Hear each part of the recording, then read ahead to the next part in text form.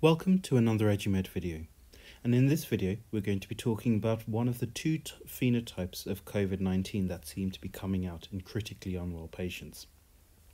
This is the L-phenotype or the low phenotype. We'll talk a little bit about what oxygenation depends upon, and then we'll talk about the pathology and the pathophysiology of the L-phenotype as far as we know at the moment. We'll talk about VQ matching and then how to treat it, and especially thinking a little bit about proning. So before you watch this video, it's worth watching my video on why patients with COVID-19 are hypoxic, and also my series of videos on the basics of ventilation. But essentially, oxygenation depends on only two things in the lung. One is an alveolus that's full of gas, that's oxygen rich. And the second thing is blood flow going through near that alveolus in order to allow oxygen to diffuse from the alveolus into the blood supply. If you have an alveolus that's completely collapsed and blood that's flowing through, then that blood is not going to get oxygenated, and so you're going to get more deoxygenated blood flowing through from the right side of the heart into the left side and therefore into the systemic vascular system. And therefore, you want to try and match all of the blood that's going into the lung to areas that are being ventilated and oxygenated so that you can maximize the amount of blood that gets oxygen drawn into it.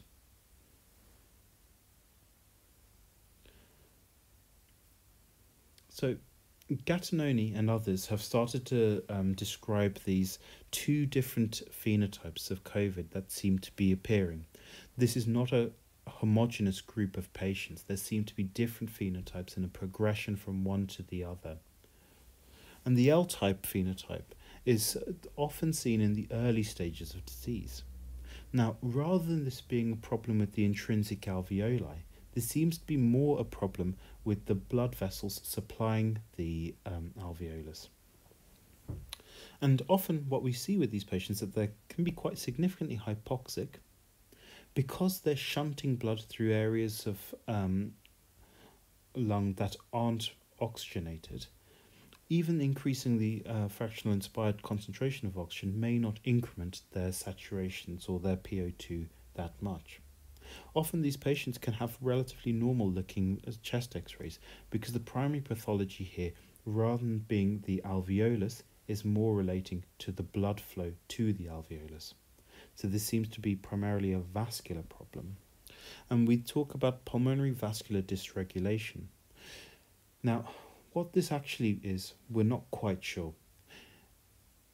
We do suspect that the coronavirus has this specific proclivity to the ACE2 receptor, and that it's affecting the way in which the cells with ACE2 receptors work. Now, one postulated mechanism might be that the ACE2 receptor is relating to hypoxic vasoconstriction. This is the lung's natural ability to close off blood vessels that are near alveoli that aren't getting any oxygen. And the reason for doing that is to try and shunt the blood to areas of the lung that have more oxygen, and therefore more of the blood coming out of the right side of the heart is oxygenated before coming into the left side. If you get rid of that hypoxic vasoconstriction, what happens is blood will just flow freely through the areas that aren't seeing any oxygen because the alveoli aren't open or aren't working, and therefore you're getting lots of deoxygenated blood flooding the left side of the heart and therefore dropping the oxygen content of the total blood in the left ventricle. We're also seeing that these patients with COVID, especially early COVID, are in a hypercoagulable state. That may or may not be systemic, but certainly within the lungs, we're seeing lots of micro-thrombi. This may be related to direct inflammation in this area, and we know that inflammation increases the risk of thrombus.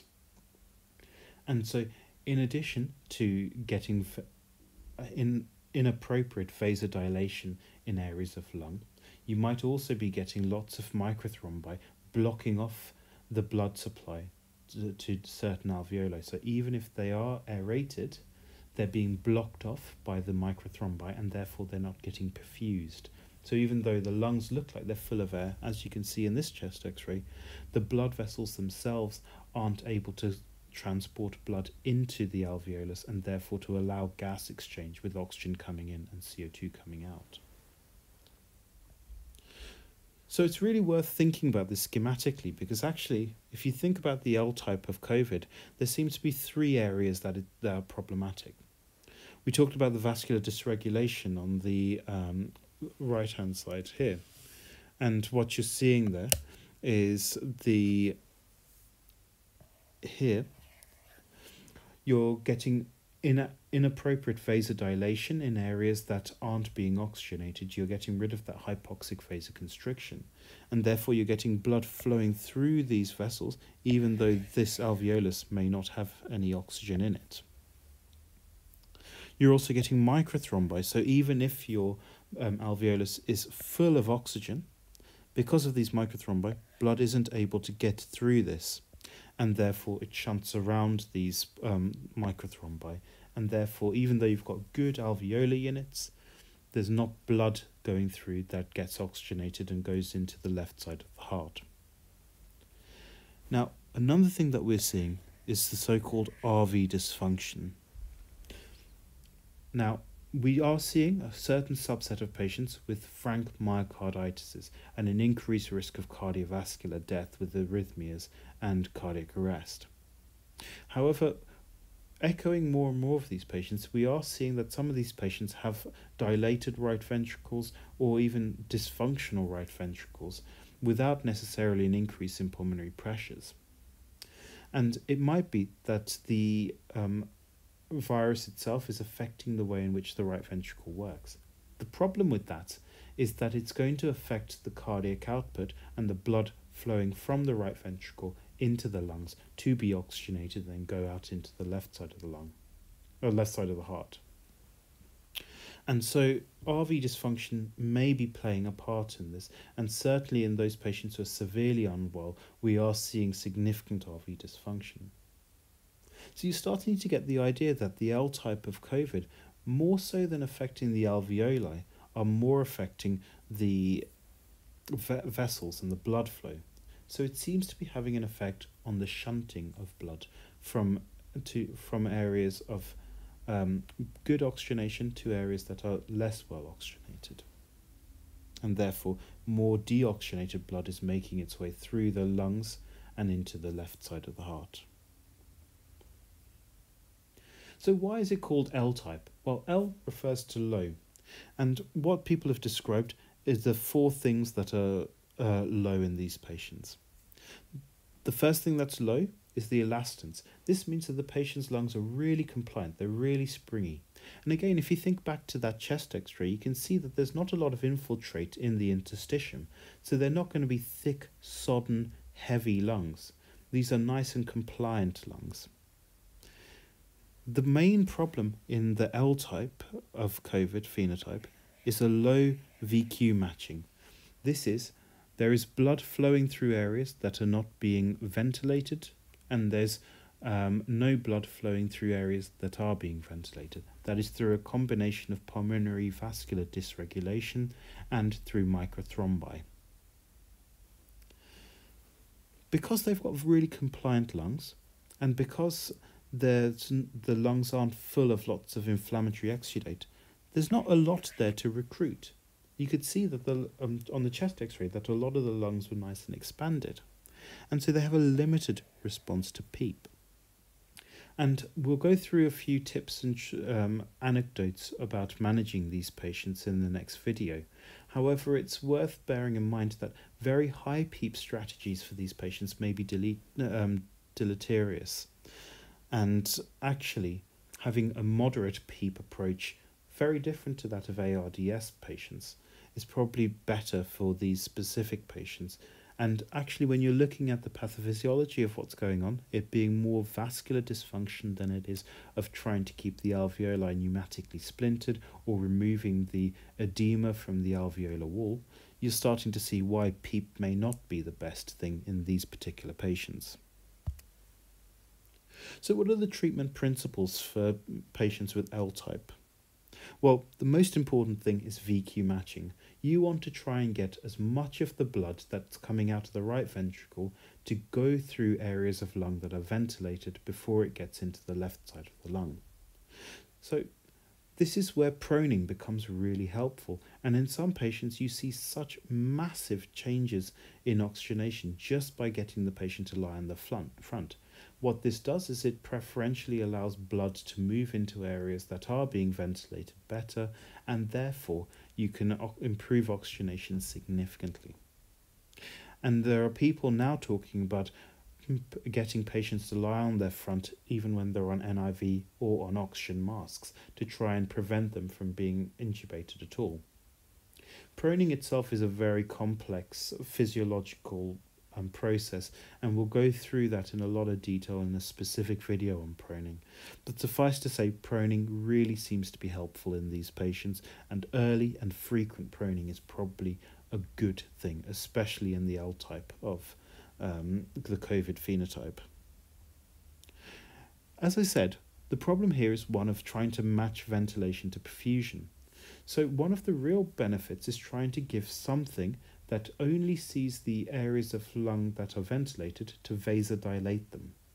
So this is where techniques such as inhaled nitric oxide or inhaled prostacyclins, where it's breathed in with the gas that the patient breathes into the lungs, but it vasodilates all of the areas that it's being ventilated. And so by doing so, you're reducing the resistance of the blood flows which are going to areas of lung that are ventilated, and therefore increasing the flow through those areas, and therefore increasing the amount of oxygenated blood that's reaching the left side of the heart.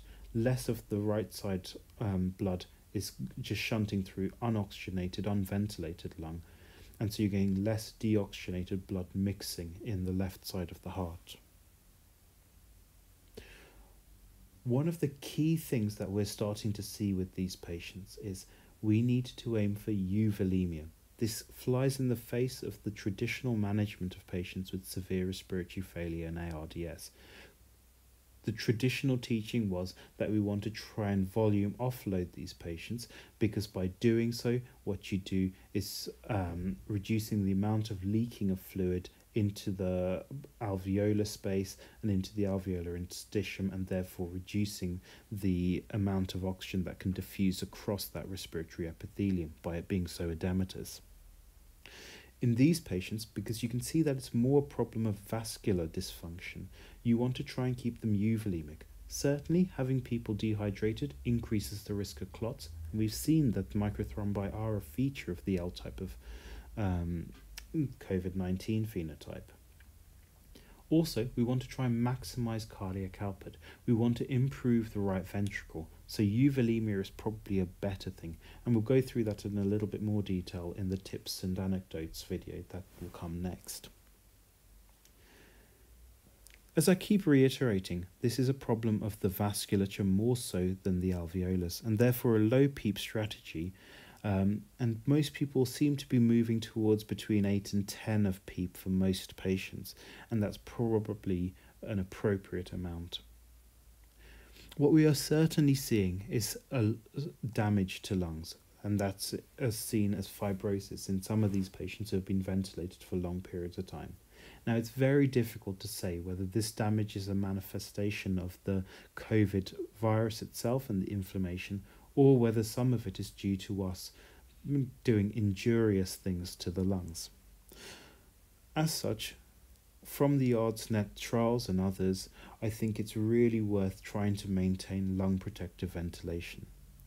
What this means is using tidal volumes as low as you can, so 6 to 8 ml per kilo, using the lowest fractional inspired oxygen concentration you can. Certainly, we know that above 60% you cause significant oxidative stress to the lungs and therefore an increased risk of fibrosis.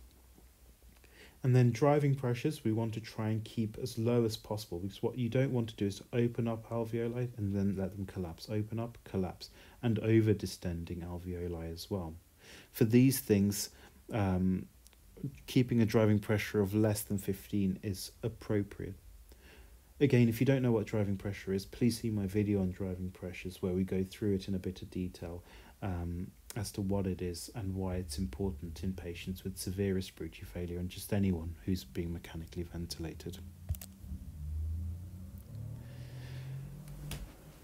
In order to understand COVID, it's really important to understand that there are probably 3 different clinical courses that patients have. The first one is the hyperacute patients. These are patients who can very rapidly deteriorate. They come into your hospital and within hours they go from a few litres of nasal specs oxygen through to being intubated. They very rapidly deteriorate, and some of those patients could be the L-type and some are the H-type, which we'll go through in the next video. Some of these patients have an indolent course, so they get bad, they need oxygen support, be that with additional NIV or intubation and ventilation, but then they very slowly get better and better until they're extubated and discharged. Now, we're not quite sure what the proportion of patients for all of these things are, but certainly these patients are getting better. The important thing is to be aware there is a third clinical course, and this is the so-called biphasic course. Initially, patients are bad and usually present with things like the L-type of phenotype. They're getting better, they get better, they get better, they get better, and then suddenly, 5 to 7 days later, they have another flare.